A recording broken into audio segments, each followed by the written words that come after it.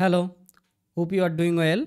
I'm just sharing with you how can you set up your app for the testing, which is close testing for 14 days. Okay, you can see that one app is here and app is in close testing phase, and it is update status is clear. Okay, make sure that it will be similar to you, or you can do it for other. You can complete your other steps.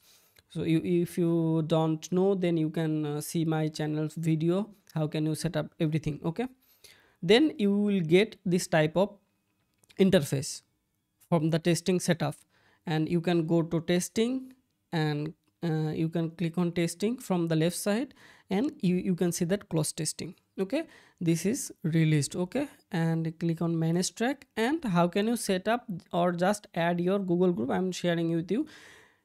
You can select from here, then you can just add our Google group. Let me close it and give me any Google group.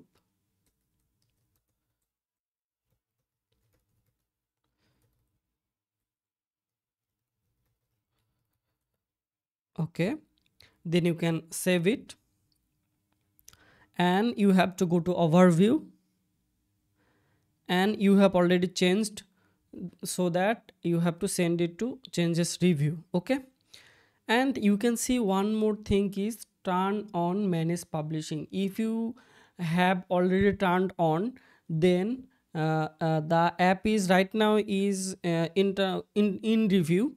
It will take few minutes for Google review, then the status will be gone. In review status will be gone, then you will see publish to review. Then you can just go to the app and click on publishing overview. Then you can publish one changes or two changes when you turn on the manage publishing. And if it turn off right now like this, then you don't need to do anything, it will automatically published. So that's it for the video. If you have any issues with your console account, one more thing, sorry, and if you go to the close testing, and here testers, and you just copy the Android link and share with me or share with your testers team members.